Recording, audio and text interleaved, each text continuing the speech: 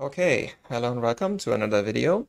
And today I want to show something that I've been talking about for a while, and that I've actually had kind of a hard time showing on the 1070. So I'm doing it on a 780 Ti now, which is a card that's not nearly as bad with GPU boost and like messing with your voltage as the card runs. Um, and yeah, so basically I want to show clock stretching today, which is something that NVIDIA cards do um, to like hold a pseudo higher clock for longer. So basically, if your voltage dips a little bit below what the card needs to run, the card will just kind of like clock itself down for a little bit until the voltage goes up again to the level that it needs, and then it runs 4 clocks again. Obviously, that has limits. At some point, if your voltage just drops too low or you overclock too aggressively, the card's still gonna crash. But a thing that you can show is like, well, we have shown it with 980 Ti's, that if you give them extra voltage and run the exact same clocks, your score goes up. And that's kind of what I want to show today. So right here we have a 780 Ti reference card, nothing special really. The important bit is that I've set a specific core voltage here.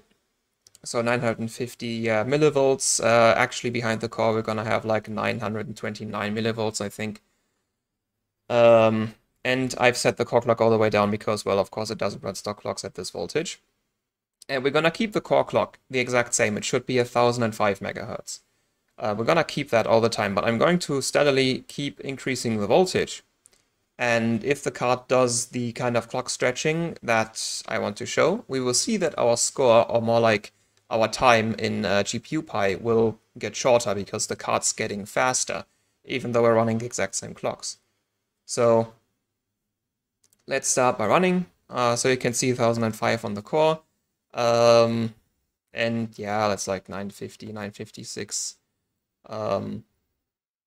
It might be fluctuating a little bit between batches, but this card doesn't really have...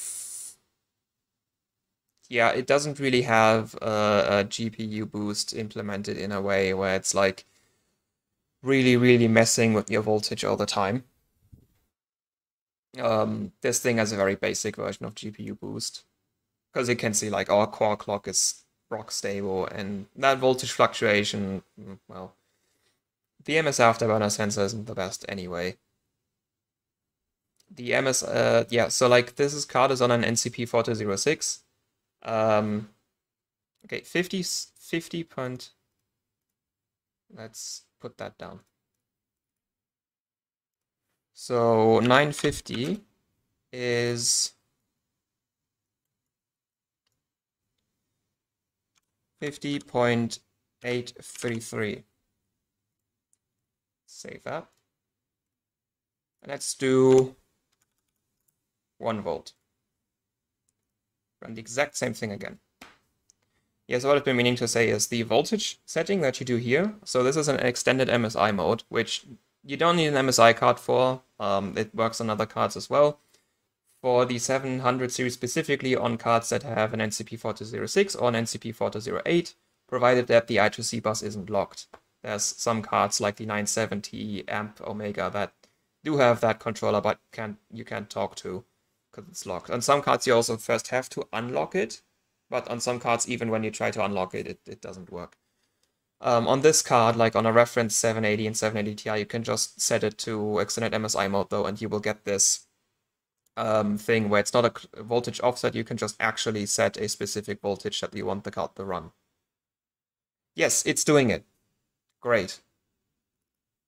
So we were still at 1005 core, but we were at 1000 millivolts, or 1 volt, and now calculating the 1 billionth digit of pi only took 46.547 seconds. That's more than a 4-second increase. Okay, let's keep going. 1100. 1.1 volts. Sincerely hope the VRM doesn't blow on this thing, because you can set up to 1.3 volts in this. It's GPU pi, it should be fine, it doesn't pull that much power. You can see how the temperature doesn't really go anywhere.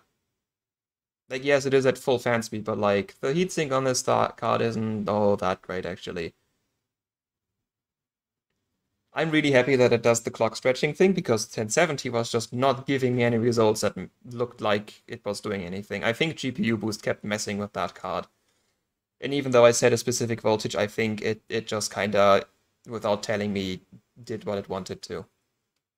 This one, though, has such a basic implementation, like it's such an old version of GPU boost that it is actually doing what I'm telling it to. Yeah, now it's just 40 seconds. This is cool. It's actually working.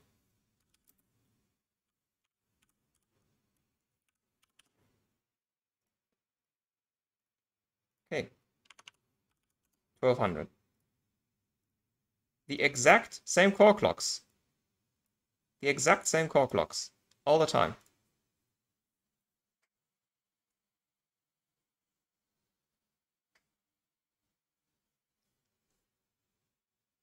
You can also see how it gets a little bit hotter with every time we bump the voltage up. As long as it keeps the core clock steady, it's not gonna matter. Which is also nice. This one only like thermal throttles. It doesn't, like, it really only thermal throttles. Like if it goes to like 90 degrees or something, then it clocks down. It doesn't clock down between like 30 and 70 degrees, which is what the 10 series does. I don't know if the 900 series does it. 35 seconds.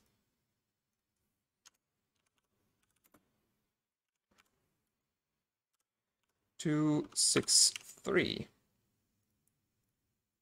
Okay, let's just go for max. 1.3 volts. Even though that's like, I mean, I once tested it. You said 1.3 in this, you only get like 1.25 behind the core in a heavy test. In a lighter test like this one, wait, why is it all... Something's wrong with our core clock now.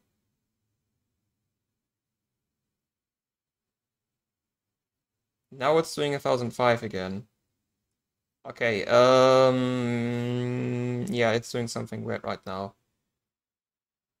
We will probably not be able to use this result. Maybe the voltage is a bit too high and it like messes with the boost states a bit. Yeah. Let's see if 1250 still gives us steady clocks. No, it's messing with the thing. Okay. Yeah, because like the normal NVIDIA voltage register, I think stops at 1.213 volts. And if you go over that, I think it messes with GPU boost and it starts doing weird things.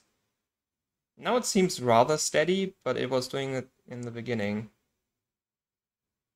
Actually, I didn't pay attention if it was doing that before. It might have done that before.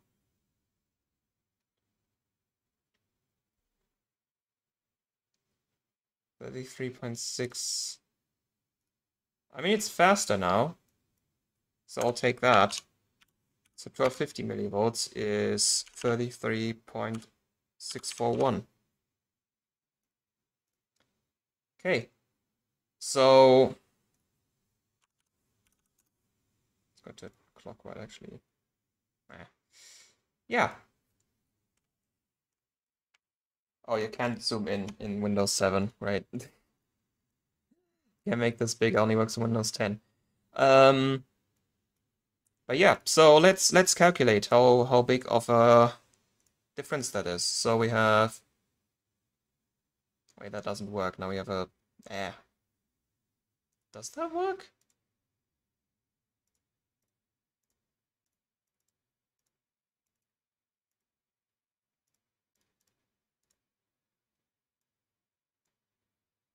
Well, I guess it does work. So it's a 51.1% difference. Exact same core clocks. 51% faster. Just because we gave it more voltage.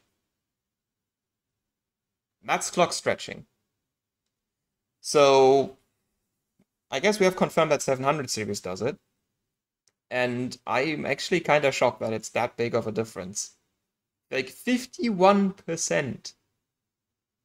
Like, damn. Well, that explains why it was scoring like a 680 in Firestrike when I had it undervolted. Because